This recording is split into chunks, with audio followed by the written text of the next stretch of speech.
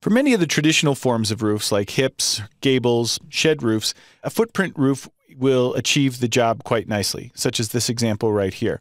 But in cases where you want to do a barrel vault or some certain kinds of canopies and so on, you might choose to use a different form of roof, an extrusion roof. So in this example here, on the back side of this building here, I want to add a canopy, and I'm going to use the extrusion roof for that. Now I can hold my shift key down and drag the wheel to spin this around. I can also use the view cube to help me do that. So what I'm going to do is click the top corner of this view cube right here, and that will spin the model around and orient. And it's this surface right here that I want to work on. Now, I could work directly in 3D, but sometimes it's a little easier to make the sketch if you're looking right at that plane. So instead, I'm actually going to open up the west elevation, and I want to draw the shape of this extrusion roof directly on the surface of this wall.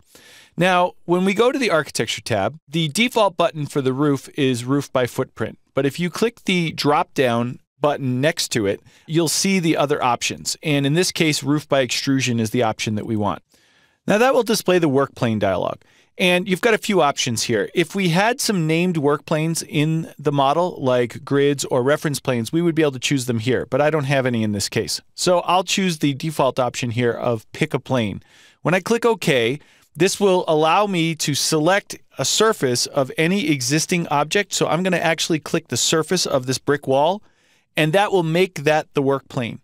Now, even though I've established a work plane, Revit still needs to associate the roof object with a level. So it will offer me a choice of the two levels that are in this project, level 1 down here, level 2 here. I think level 2 seems the most logical, so I'll go ahead and click OK on that. And now I'm in sketch mode. So at this point, you can use any of the sketch drawing tools you want to draw the shape of the roof. Now, in this case, I'm going to make sort of a curved form. So I'm going to choose the start end radius arc. And I'll pick my first point maybe right about here, draw it up at a slight angle. Now I'm setting the radius, and I'll just kind of make a slight curve like that.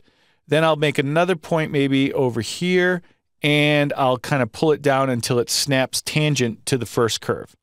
Now you don't have to draw exactly the same shape that I'm drawing, just something like that, but I'm going to click the Modify tool, and the important thing to understand about the extrusion roof sketch is, unlike all the other sketch objects that we've looked at so far in this chapter, this is an open curve. So you only need to draw, even just a single segment would be fine, but you can draw several connected segments, but you do not want to join it back on itself. The reason for that will become evident when I click Finish here, because what it does is it actually creates the thickness of the roof based on whatever roof type you have selected. So in this case, it's generic 12-inch roof, and I'm going to make it a little bit thinner. I'm going to go to the generic 9-inch roof.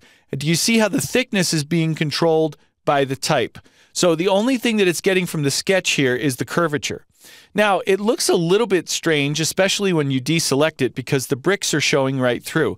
So let's go to 3D view to understand what's going on there. I'm going to do that on the project browser, expand 3D views, double-click the curly bracket 3D, and of course you could use the default 3D view tool here as well. And what you'll see is that when you do an extrusion roof, Revit guesses how far to extrude it based on the context of the building model. So in this case, it saw the depth of the overall building, and it just used that as the depth of the extrusion. Now, if I click the roof, you can see that it has an extrusion start, which is at 0, and an extrusion end, which in this case is negative 45 feet. So it just projected back into the building. Now, there's a couple ways you can manipulate this. You can use these small grips here and stretch it. And I'm going to stretch this end all the way outside the building. And now it's kind of floating away from the building, which may be my design intent. But now I want to kind of make those numbers a little bit more rational. So for the extrusion start, it's now 9'9". So I'm going to make that 10 feet. And then for the extrusion end, I could set it to 0, and that would pull it into the work plane. Or you can actually use the Align command right here in 3D.